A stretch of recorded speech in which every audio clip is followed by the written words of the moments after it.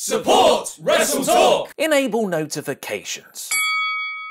Hello and welcome to the WrestleTalk News. I am Luke Owen. It was recently reported that current UFC lightweight champion Conor McGregor was in talks with WWE to have a match at next year's WrestleMania. The story came from the very unreliable UK tabloid The Sun, and UFC president Dana White has channeled his inner Kurt Angle by shooting down the rumor, telling Fox 5, "It's not true, it's absolutely not true." White went on to show Good Day New York's co-host Rosanna Scotto a text message he'd received from Vince McMahon when White asked if anyone from WWE had spoken to McGregor, which simply read, "News to me, it might be good someday, but not now." Someone who might not be good right now though is Jinder Mahal. The WWE champion was missing from this week's episode of SmackDown Live following his victory over Shinsuke Nakamura at Hell in a Cell. He did work a dark match following 205 Live, which saw him retain his championship in a triple threat against Dolph Ziggler and Bobby Roode, and there is a reason he wasn't on TV. Dave Meltzer reports in the Wrestling Observer newsletter that Mahal is currently working through a shoulder injury, which he has taped up at live events, as seen here in this image taken from a WWE show in Boise, Idaho, which he then untaped when appearing in front of WWE cameras. Meltzer adds on Wrestling Observer Radio that although he is working house shows and dark matches with his shoulder taped up, he is being heavily protected. He worked the dark match on Tuesday, but he was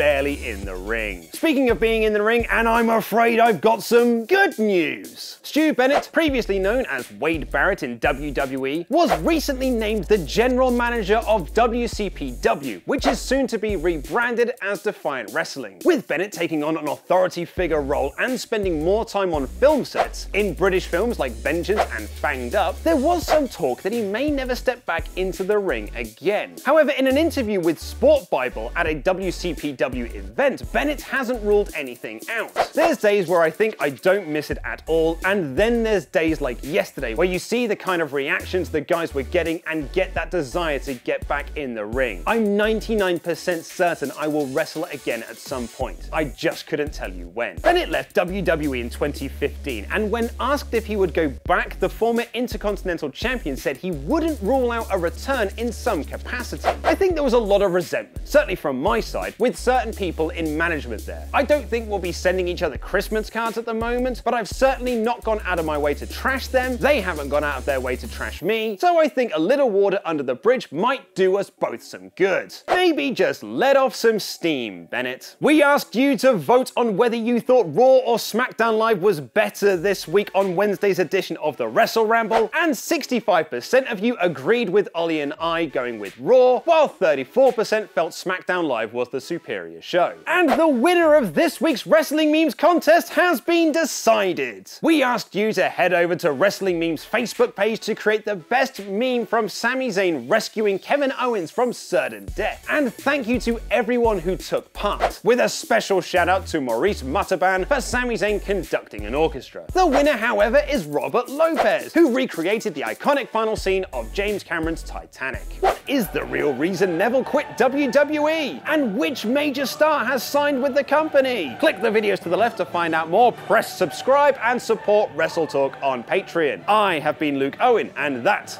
was wrestling.